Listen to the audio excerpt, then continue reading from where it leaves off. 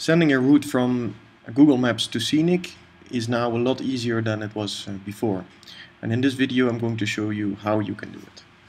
So first I'm going to create a route in Google Maps by clicking the directions icon, and clicking a start point and then an end point,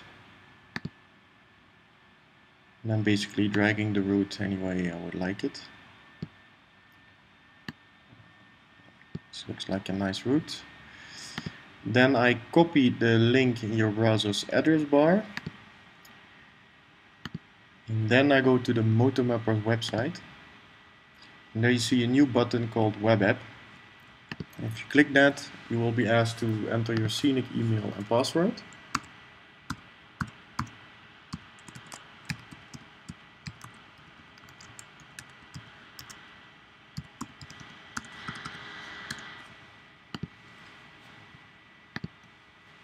And then you see the button here, send the Google Maps URL to Scenic.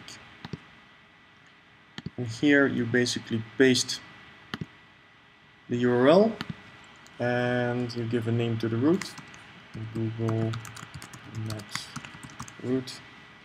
And optionally you can add a description if you like.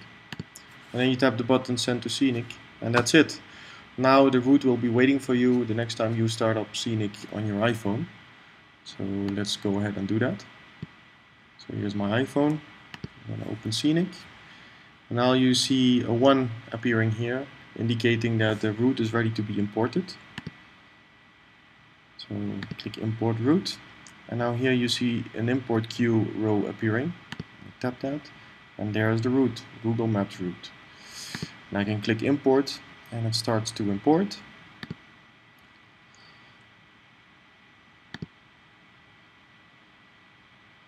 And the route is exactly like you designed it in Google Maps. Let me bring it up in here.